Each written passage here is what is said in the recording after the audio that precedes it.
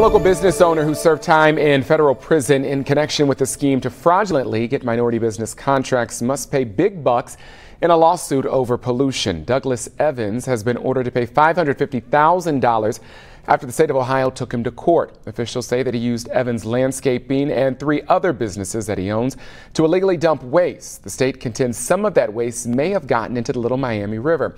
$137,500 of that fine will go to the Little Miami.